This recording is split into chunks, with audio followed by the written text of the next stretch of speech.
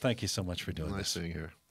This is, I saw you do the National with Peter last night, a taped interview, and one thing in the States I'd seen that was a taped. This is your first live interview you've done for the book. You're someone who's known for not doing many interviews. How do you feel about the prospect of doing this now?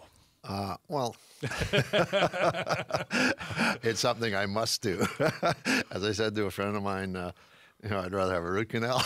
No, hey, it's part of what you have to do, and I'm ready for it. It's the process has been fun. It was great to go back and remember the old days and many friends, many people who helped me along the way, and through hockey, the many people I met. So it's been fun. What is it about the interview or the public stuff that you don't? I mean, I'm guessing you've been since you were a kid. People have wanted to talk to you, and that's part of that just gets annoying after a while. No, it's not being annoying. I'm not a camera or mic guy. I never have been. I'm not comfortable in front of a mic or a camera, and that's just the way I've been. Reading your book, it seems that this experience of writing it was cathartic for you. It felt like it was a time to get both explore your own story and to get some things off your chest. There's been a lot of books written. I've been approached many times about doing one, and I just wasn't ready to do it. I didn't want to do a book just to do a book. If I was going to do a book, I wanted to make sure it was something that everyone that might read it will take something from it. And my friend Vern Stanley, who wrote the book with me, when I decided I wanted to do a book, we took, at least 8 months putting it together, wondering where I'm going to go. Is it going to be interesting? What should the sections be? So before we went to a publisher, we were for about 8 months trying to decide, will it be interesting? Will people be able to get something from it? What do you have to work with? Will it be interesting? Bobby, was there a precipitant? Was there something in particular that changed for you where you said, okay, I'm ready to write this thing? I'll be 66 this year. I have a couple of grandchildren. I just thought it was time. I have some thoughts and opinions. I hope if it's an up-and-coming player, a parent with that next one, the pros. I mean, keeping that love and passion for the game, and everyone involved in our game to make sure that they understand we all have a responsibility to keep our game great. And I think that was the reason I did it. I think there's a little bit in there for everyone, and I hope they take something from it. I find it a really compelling book. Thank you. You've said that you didn't spend much time reading what was written about you during your career or even afterwards. What was it like to sit down and write an analytical book about yourself? It wasn't an easy process for me. I mean, it's not the way I am, and it's just not the way I am. So it was difficult. And with Vern and our publishers, they had to do a lot of pulling. But I wanted to write it, have it written in my words, not theirs. And I think that's how it's come out. And I can't tell with my work if it's any good. I'm getting pretty good feedback but they're my friends, so I don't think they're going to criticize me. It feels very honest. Well, I tried to be honest, and I hope, and I think there are some points in there, some things that everyone can take and maybe be better. Let me start from get into the book now and start from the cover. The cover is this famous image of you, the flying Bobby Orr photo, capturing the moment you scored the winning goal in the 1970 Stanley Cup Final. It's probably one of the great sports images of all time. You've lived with this for many years. There's in the story in the book about the first time you saw it was actually the next, when it came to the paper the next day. What goes through your mind when you look at that photo now? Obviously, it was a wonderful time. Like all young Canadian boys, your dream is to play in the NHL and then be on a Stanley Cup team. So that was the Stanley Cup winning goal. So obviously, I'm thrilled. But it's a statue out in front of Boston Garden now, or TD Center now, and I'm thrilled to be there. But when I look at it, it's much more than me scoring a goal. It's one goal, one moment. I mean, when the day it was unveiled, Kathy Bailey was sitting there, Ace Bailey, who was a teammate who was killed in 9/11. I mean, I thought about Ace. You think about Milt Schmidt, the great great Milt Schmidt, who made the deal really that put us over the top when Esposito, Hodge, and Stanfield came to Boston, and then, you know, Derek Sanderson was coming, and Donnie Marcotte was coming, Johnny Busick was there, McKenzie was there, Teddy Green was there, Westfall was there, so Cheevers, Johnson. So when I look at that statue, I think about all the pieces that were put together in order to have that statue there for that Stanley Cup team. But it's a lot more than just that one moment. Well, it's also, and you talk about this in the book, and you mentioned it a couple of times now as well. I saw it last night on with Peter on the National. Ever since I was a kid, I've known this image and then I started seeing the video and stuff, and the whole idea was, man, Bobby Orr was getting tripped and he scored the goal to win the Stanley Cup, right? And you are sort of getting tripped, but at the same time you're in celebration mode, right? You're jumping up and I was in celebration mode. I think one of the best stories about the photo is each time I see Glenn Hall, who was the St. Louis goalie, he looks at me and he says, "Is that the only goal you ever scored?" But Bobby, you also say you actually find it disrespectful when hockey players celebrate after goals. I don't think it's necessary. You see some guys riding their sticks and so on. It's not. I just don't think it's right. It's not what I would do, and there's a lot of players that don't do it. But that's the way I am. Even if it's a rookie who's just scored his fourth goal. I gave it a good jump there. Yeah, there you go. So I know you're talking about the kid the other day and out west who had his fourth goal. I mean, I've got to defend the young man. I mean, he's a young Czech boy. I don't think he doesn't understand yet. He will now, but it was. That was for an all-star game when they do the shootout, that goal. But he just didn't know. He'll know now, and the guys will take him aside and say, "You just don't do that." Let me go back to the beginning. And the first couple of chapters are about you in Parry Sound. Yep. You're playing hockey on a frozen bay or river with your friends. It's a recurring image in the book, Bobby. It seems to shape some of your opinions about hockey today. What did you get from playing shinny for hours on end versus the more structured game kids play today? I had more fun. And that's what minor sports should be all about. And if you don't mind, I'd like to get back to that because I think we have some issues. But I was out there with my friends. That's how I learned to play. If you have 8 or 10 or 12 on each team, you drop the puck and away you go. You better learn to skate. You better learn to handle the puck. That's how we learned to play. And we had fun. And in my mind, that's what minor sports is all about. Whether it's baseball, hockey, soccer, minor sports is for fun and recreation for everyone. And not just the elite, for everyone. And that's how it was approached in Parry Sound. People would come up to my father and say, "Hey, your son's going to be in the NHL." My dad said, "Fine." And his advice to me was, "Hey, go out and have fun. We'll see what happens." Well, you were a really creative hockey player. You played with a freedom to do what you wanted. And I was allowed to do that. I mean, and that's what I was going to ask you. Yeah. Would you have developed into the player you are if you were in the minor leagues today? Don't know. I was owned by the Boston Bruins when I was 14. I played for their junior teams. They hired the coaches. And then when I went to Boston, they did not ask me to change my style. They thought that was the way I was most effective. And they continue to let me play like that. Today, I would hope that if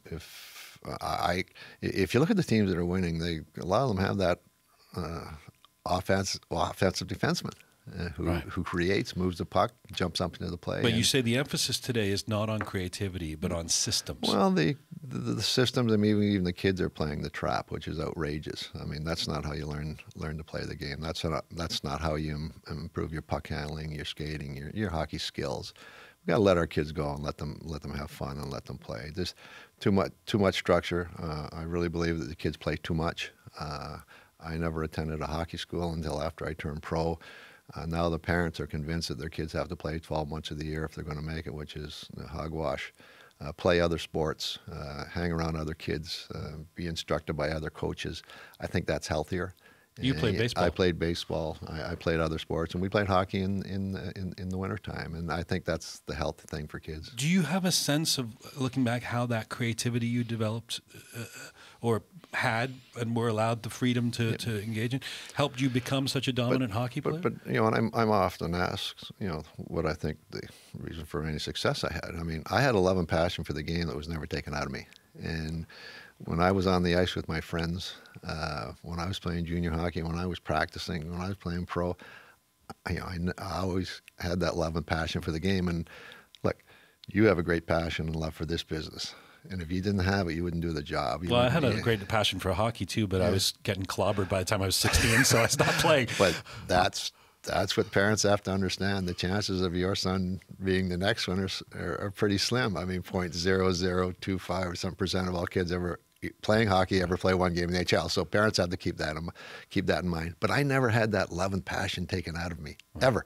And you see some minor sports, an outrageous coach, or parents screaming, yelling at their kids leaving the building. So the one thing I can guarantee parents, if your son or daughter has an ability to play a sport, and if they keep that love and passion for the game, they'll have it. They'll get a chance. I guarantee it. They'll get a chance. Someone will find them and give them a chance to move up.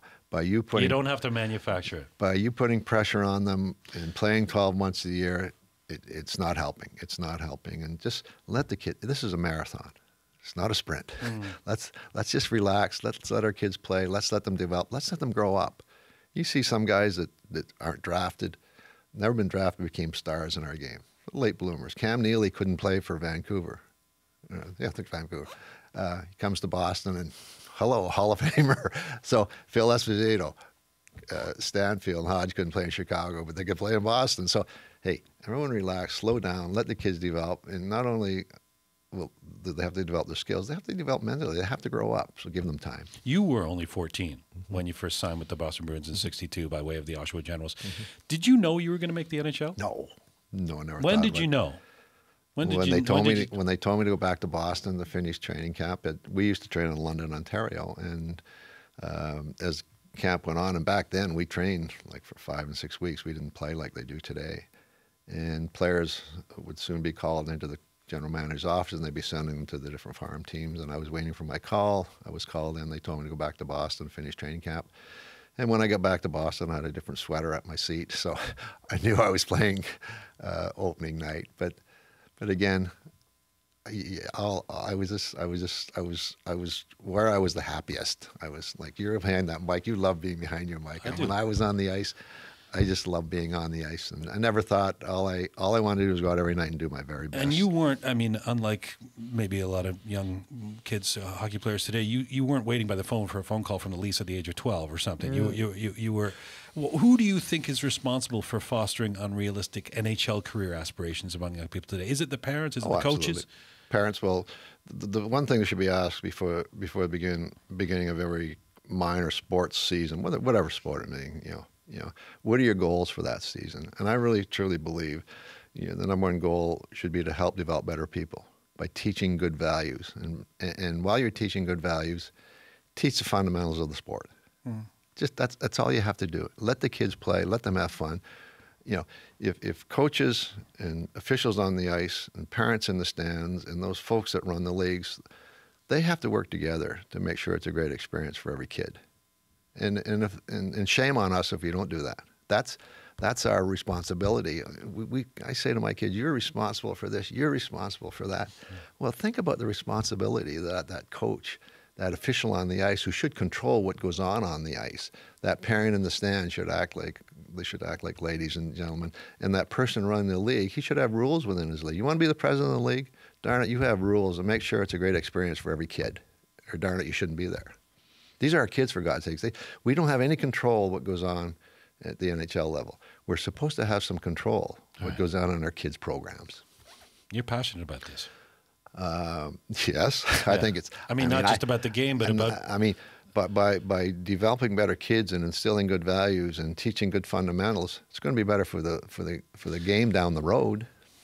Get back to your story. You were 18 when you played your first season with the Bruins. It's one thing to win a spot on a team. It's quite another to realize that you were becoming a star At what point did that become apparent to you? Never crossed my mind. All I know, I was playing. I played well enough in camp.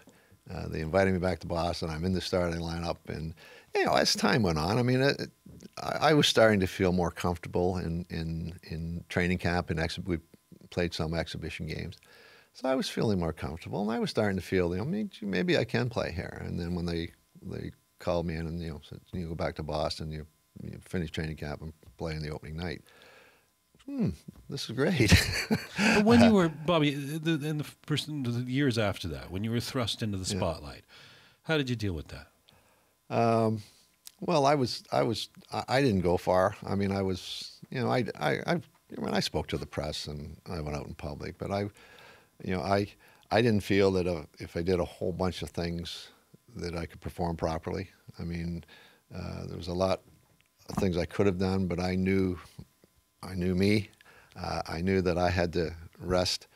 I knew it was expected of me. I know what I expected of me. I had a level that I wanted to play at every night, and I had a level that I knew they expected me to play at, and that's what I thought about. I didn't think about being a star. I wanted to be ready to play at my level. As you have a level you report at. That's the level. I mean, everybody has a different level. I've talked to players and they say, "Well, I can't play at your level." I don't expect you to play at my level, but you have a level, and that's the only thing that bothers me this year in the league is you see players that. That's one thing about Sid. He's got a level and he plays it. Now, y'all can't play at Sidney Crosby's level. You're under here, but play at your level and play consistently at your level. And you see a player that should be playing at a certain level, and tonight you see him, you say, wow. Tomorrow night you see him, what, was that the same guy? That's the only thing that bothers me. Money doesn't bother me. Nothing bothers me about the game.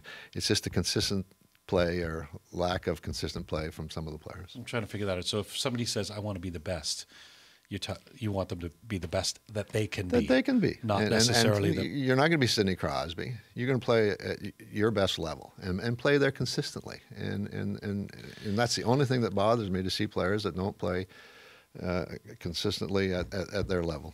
I'm speaking with Bobby Orr. His book, Orr, My Story, is out in bookstores today. The hockey legend. Is it true that after games you hid in the trainer's room because you wanted the press to focus on your teammates? Well, honestly, I wasn't a big press guy. I would go in the trainer's room, but don't forget, Derek Sanderson liked to talk to the press.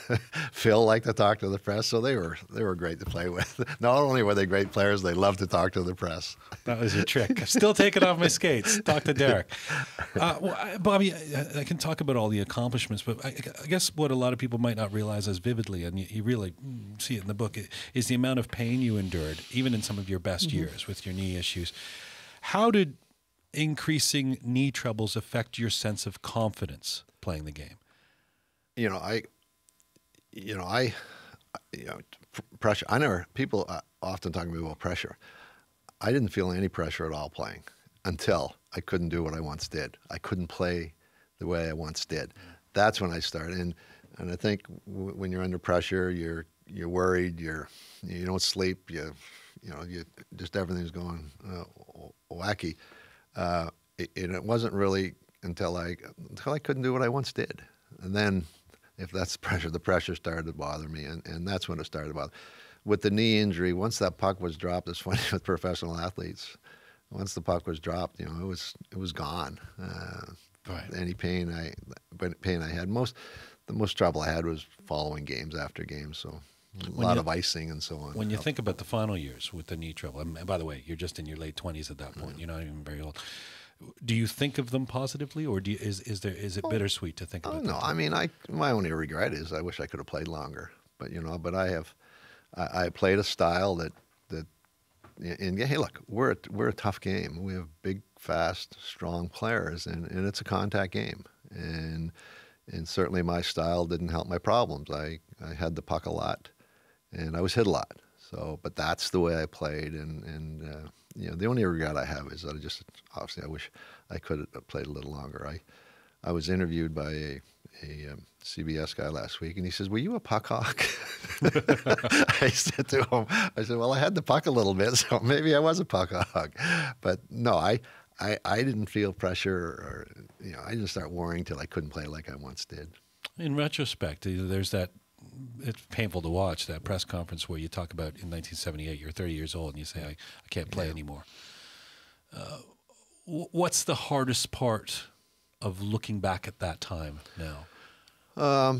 I mean, just having to sit there and, they're taking your skates from you. You're finished. You can't do what you've done your entire life. You can't do what you just love to do. And it was very difficult. And probably the most difficult thing was, I had to go to work. I was still 28. Things weren't going that well financially. I had to go to work. And I said, oh, my God, I never looked at hockey as work. I said, my God, work. What do you do? So that was probably the most difficult thing is realizing, hey, I've got work to do here. And but we'll go back to the kids. The very things that I learned as a kid, those values that we talked about, being responsible, being respectful. You're going to work with teammates. These are things that you can teach the kids. You're going to work hard. If you work hard, things can happen. You have to make sacrifices. I started approaching my business the same way as I approach my game. And these are the values, the things that we can teach our kids early on. When you say I wasn't doing that well financially, I mean, that comes as a shock to people. You're the best player in the game, and there's a big contract. You do spend some time in this book on Alan Eagleson. I'm not really going to ask you about him because I know that it's. I'm fine. I'm fine with it. You don't need to talk about it. But basically, it's this horrible, and people can see it in the book. This horrible relationship with your agent that is deleterious to you and your career. Let me ask you this: what is the lesson that you take from that? Pay attention, and I talked to the kids. I mean, I had a guy who was like a brother. Trusted him, believed in him. People tried to tell me. I told him to get away from me. He's my guy, and I trust him. And it turns out, obviously, that he wasn't doing the right thing, and it wasn't just me. I mean, look what he did to the other players through international hockey, the players that he was representing. I mean, he was stealing from them, and there was pension funds and insurance funds. I mean, it's outrageous what this man was doing. He was stripped of his Order of Canada. He's out of the Hall of Fame, disbarred. People think that